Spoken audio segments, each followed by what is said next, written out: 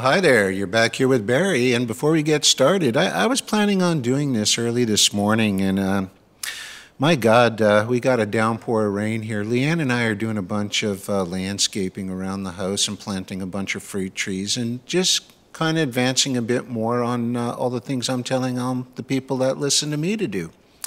It's kind of like it's not a destination, it's a journey, right? There's always something to do, and if you do a little bit at a time, you'd really be surprised how things do add up, and that's what I try to get across to my readers and people who watch me on YouTube. I don't believe in panic, and I don't believe in really, look, panic and getting angry is not the answer to anything, and I just leave it at that. Now, that's not to say I don't have my moods, because we all do.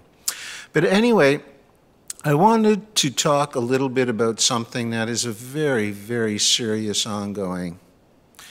It really doesn't matter. I'm going to gander at some notes while I talk to you. It really doesn't matter what citizenry is being abused. History will provide us with many, many examples of that, and ranging from the Sumerians to the Zadokites to the Romans to the Greeks to the Phoenicians and on and on and on. And it brings me to a bit of a sad situation, because what seems to be the next citizenry in line to be used as cannon fodder seems to be the Ukrainians. And there's always been, throughout history, on any major confrontation, there's always been at least one citizenry, if not more, but at least one who's been selected for the role. And just in my grandparents, my parents, and my life, which is not all that long when you add them together, you could say there was the Japanese in World War I. You can say there was the Jews. You could say there was the Russians, the Ukrainians, on and on and on, but it's always one or more. Usually, I believe from our studies, this is determined by one who's causing the problems. They don't usually want it near their soil, although that does backfire, and we'll talk about that in a future video, because that creates internal violence and revolt between citizens of the same nation, but that's for another YouTube. But it's sad because more than once I have pointed out on past videos and have written in past blogs, and I've asked, you dear folks that, kind of watch me from time to time, what do you feel is the most dangerous weapon that we have on this planet? And I have gotten some of the most exotic and creative answers you could ever want. Before shadow banning, I mean, we'd get 80, 90 emails a day. And for someone like me, I never thought that would happen. But I always said any nation's most dangerous weapon is an ignorant citizenry. Now, I know I only have, I think, 3 or 4 subscribers out of that area of the world of Ukraine where the trouble is. It's not many at all.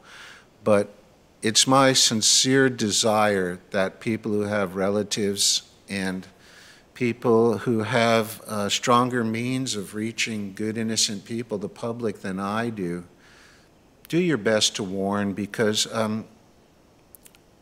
I'm going to continue a bit on with this, but Zelensky, it should be obvious, and I know to most of my readers and my crew, I know you already know this. I know that. It's the people that you care for most sometimes that don't, and that's what makes this so difficult.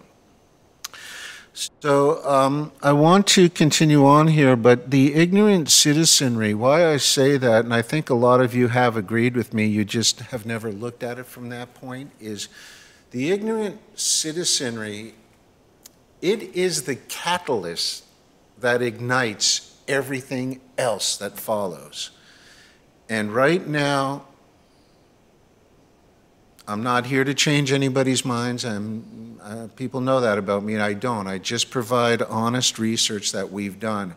You're seeing a lot of Ukrainian flags flying in many different nations. They're missing the point completely.